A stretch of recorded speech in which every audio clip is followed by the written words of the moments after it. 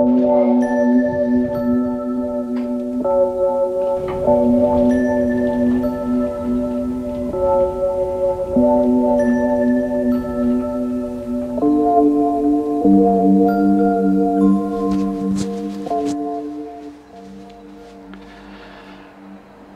it's going to be clear tonight. What should I image? What should I image tonight? Oh, pencil. Let's do the Pencil Nebula. So the Pencil Nebula, also known as NGC2736, is a small part of the Vela Supernova remnant. Now, somewhere around, I think, about 11,000 years ago, the star that created the Vela Supernova remnant exploded, and basically the Pencil Nebula is formed by the shock wave coming out and heading into the gas to create the shape. Now, it was discovered, I think, about around 1840s or so, and got its name because of this sort of linear shape, not because it looks obviously like a pencil, but more that it's got that sort of linear shape, so that's how it's got its name. It's about 815 light years away, and so tonight I'll be shooting it with the SkyWatcher Esprit 120. Now, some of you may have seen the image that I did of the Pencil Nebula region with the ASCA as a first light. That was a fairly quick image just to get a first light out, and certainly didn't spend enough time on it to pick up all the nice filamentous sort of look to the oxygen 3 that is around and part of the Pencil Nebula. So I'm going to spend a lot more time on it with the SkyWatcher. There's some HA as well. Some of that is in the background and also shows up in the sort of central part of the Pencil Nebula. So I'll be doing some HA first while the moon's up, which is over there, and then as it goes down I'll switch back to some OIII, and I'm hoping to get about I don't know, 20 hours if I can on this target. We'll see. It's supposed to be clear all night, so I'm hoping that I get a few more hours on this before it gets too low in the sky for the rest of the year. So fingers crossed it stays clear all night, and it's going to get a little bit colder now. We are heading into autumn, so I think it's going to get down to about 11 degrees. Which isn't that cold compared to midwinter, but is a bit chilly compared to the temperatures we've had so far in summer. So it should make for a nice clear night.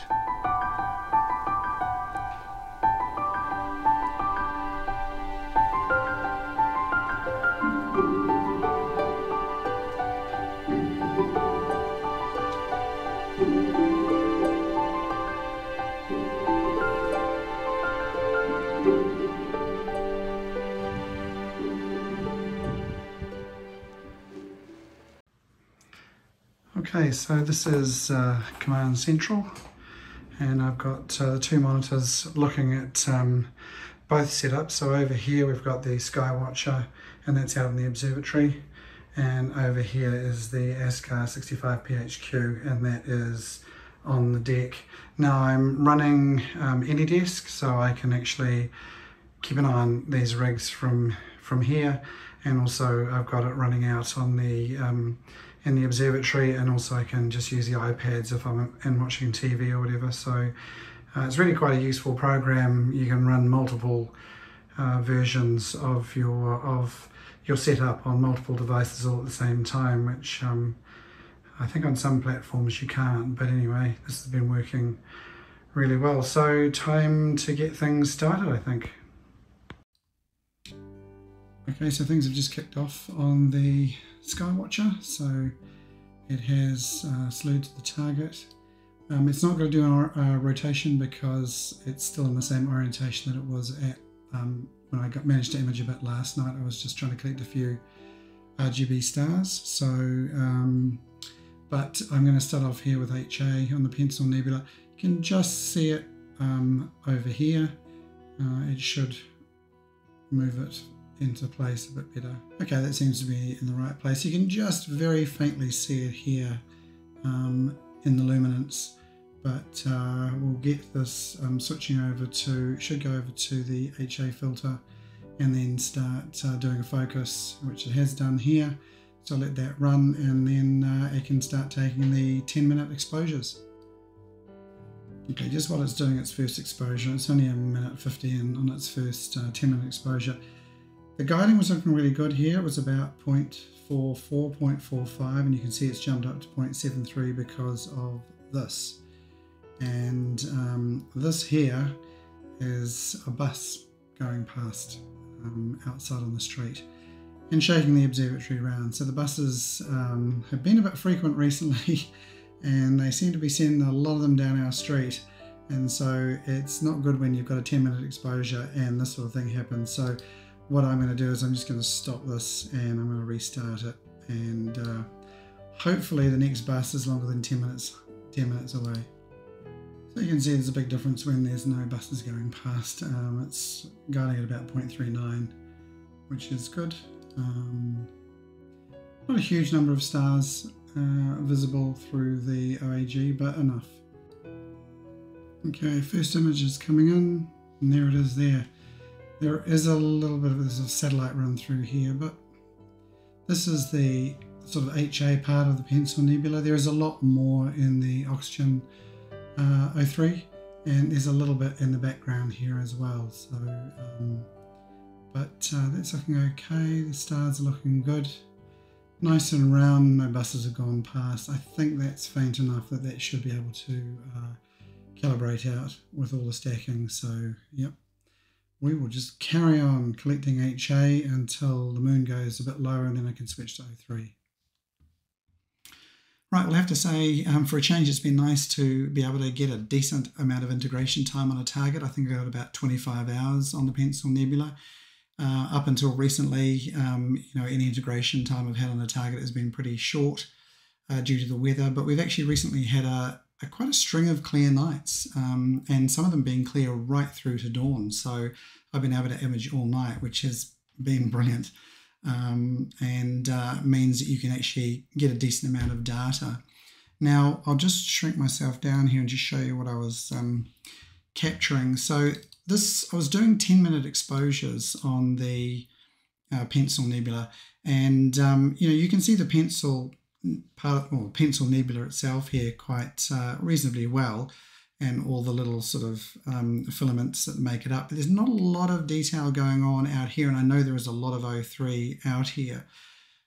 You can get a bit of a hint, I'm hoping this will show up on YouTube, of some of the sort of little filaments running around here.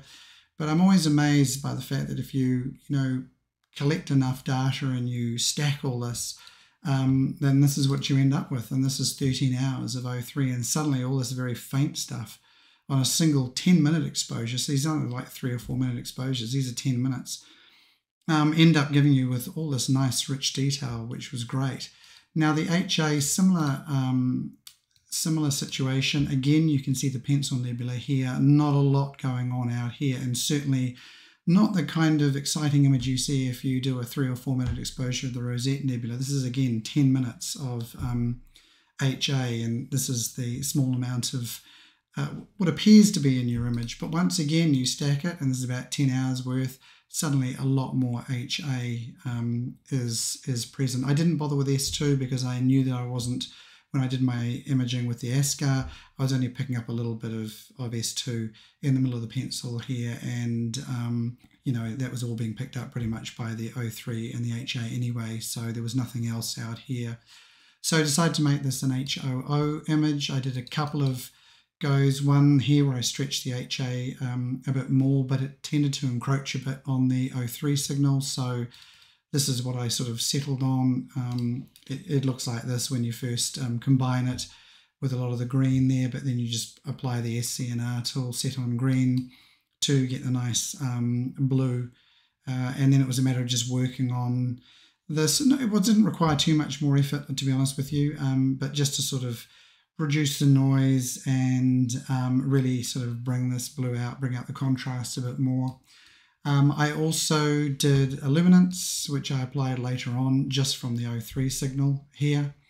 And then I also did 30-second exposures, RGB stars. So this is just the blue. I won't show you the others, are somewhat similar. And I needed 30-second exposures because I didn't want to oversaturate on the stars and end up with white stars. So they were just 30-second exposures, and this is, as I said, about 35 minutes stacked. and ended up with this, with a stack. You can see the stars are quite purple and green, but then it's a matter of just going through. Now, one thing I went through and I did, this is just, if I come out of here, this is, I don't know if I've applied it yet, let's have a look.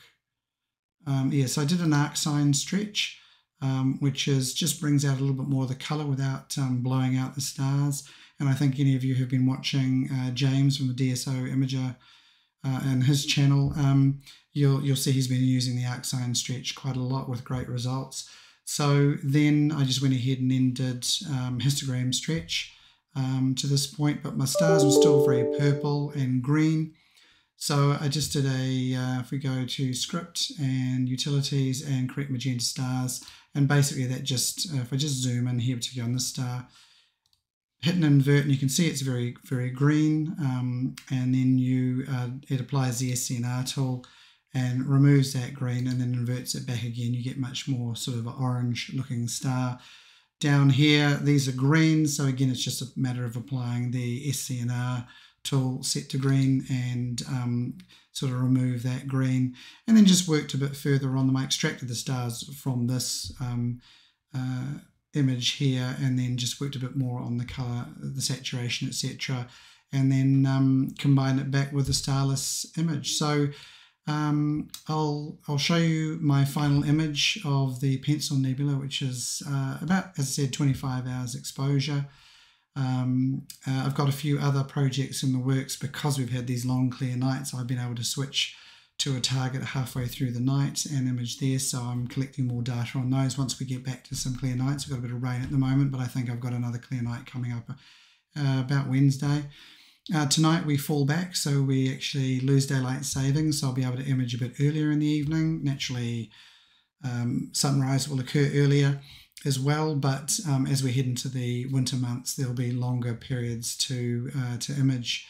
So I'm hoping to actually be able to do some targets with some decent integration time. Anyway, I'll leave you with my image of the Pencil Nebula, about 25 hours worth. And look, I hope everybody is getting lots and lots of clear skies. I'm hoping that we continue to get some more clear skies. And until next time, here is my image of the Pencil Nebula.